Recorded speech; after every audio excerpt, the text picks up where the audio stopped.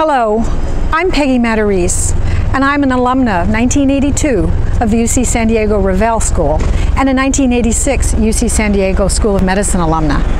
In the 4 years I spent here as a medical student, I forged lifelong friendships in what I can only describe as a crucible in which I learned the knowledge, the skills, and the caring that led to a great career in family medicine.